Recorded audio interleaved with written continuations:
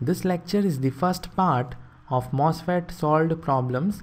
In the last few lectures, we completed everything related to construction, working, and characteristics of enhancement-type MOSFET and depletion-type MOSFET.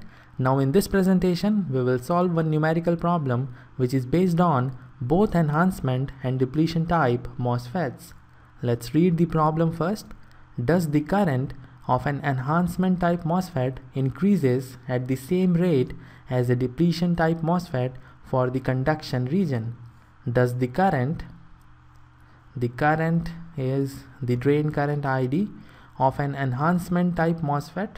The current ID of an enhancement-type MOSFET increases at the same rate as a depletion-type MOSFET. So we are comparing the drain current in case of enhancement-type MOSFET to the drain current in case of depletion-type MOSFET for the conduction region, and we have to tell whether these two currents are increasing at the same rate or not.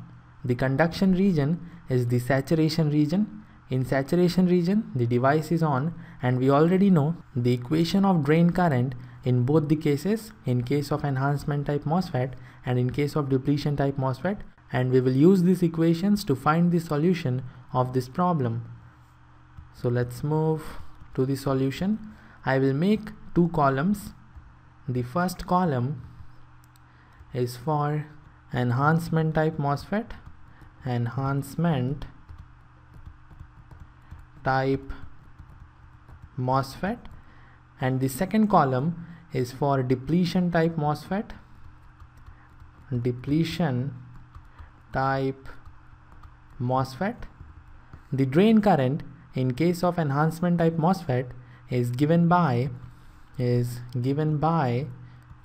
ID equal to constant K inside the bracket voltage VGS, gate to source voltage, minus VT, the threshold voltage, whole square.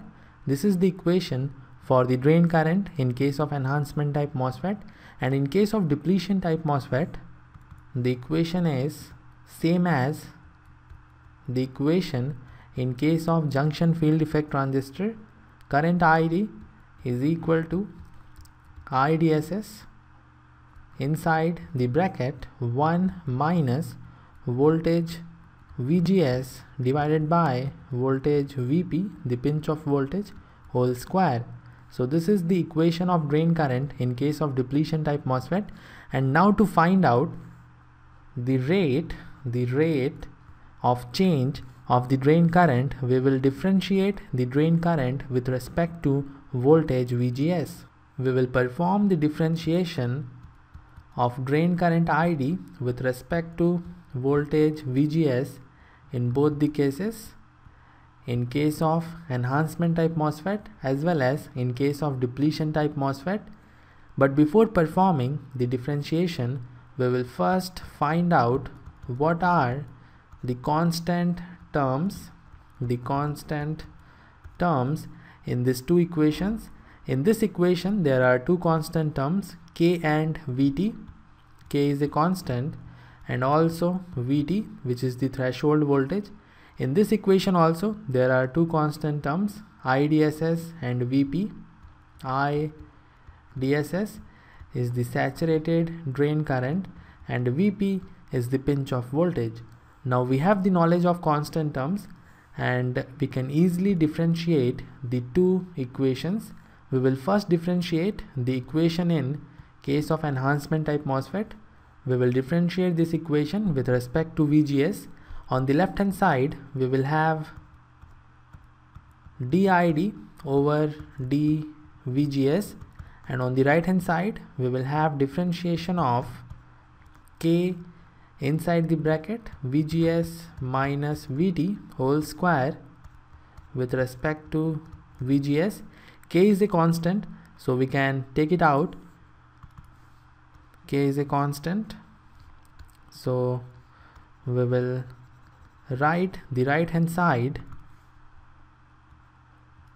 as K differentiation of VGS minus VT square with respect to voltage VGS, and let's say VGS minus VT is equal to T. Let's say VGS minus VT is equal to T. So we have differentiation of T square with respect to VGS, where T square is the function of VGS.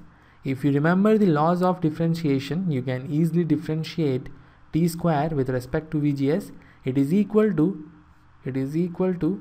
2T dt over dVGS, where T is equal to VGS minus VT. So we can write the right hand side as 2KT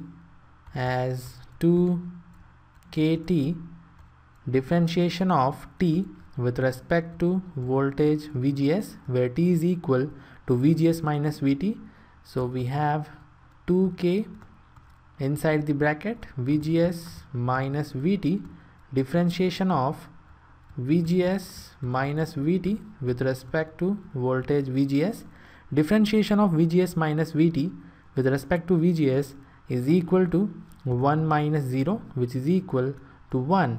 So the final result is 2K inside the bracket VGS minus VT, and on the left hand side we have dID over dVGS. This is the final result, and we will compare this result once we have the final result in case of depletion type MOSFET.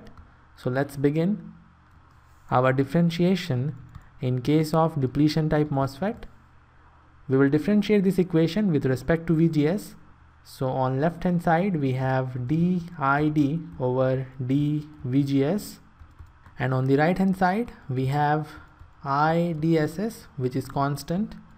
Differentiation of 1 minus VGS by VP whole square with respect to voltage VGS. Let's say 1 minus VGS by VP is equal to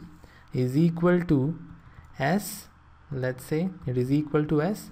So we have IDSS differentiation of S square with respect to VGS, where S is the function of voltage VGS.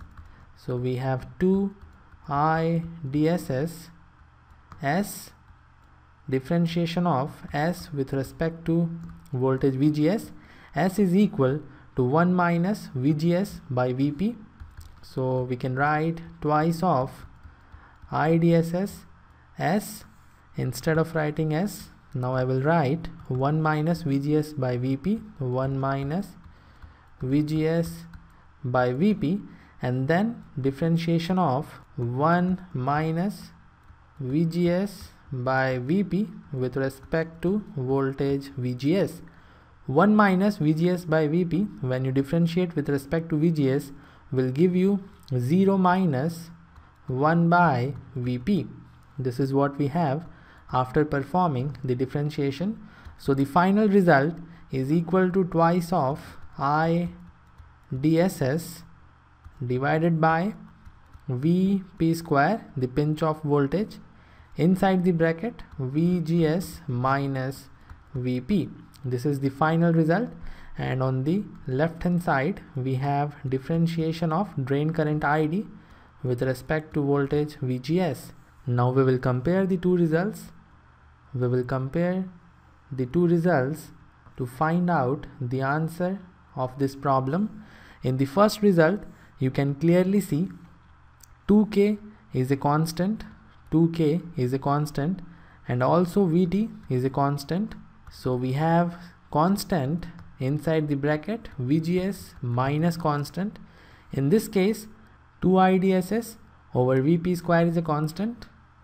It is constant because IDSS is constant and VP is constant. VGS minus VP is there inside the bracket, in which VP is a constant. So we have constant inside the bracket VGS minus constant. So the right hand side is same in both the cases. Therefore, for both the devices, the drain current will increase at about the same rate. The rate at which the drain current increases in case of depletion type MOSFET is same as the rate at which the drain current increases in case of enhancement type MOSFET. So this is the answer of this question. I hope the solution is clear to you. If you have any doubt, you may ask in the comment section. The differentiation part you already know how to perform, so there was nothing special to explain in this problem. The important thing was the comparison. In the next lecture we will solve 2 more examples. So this is all. See you in the next one.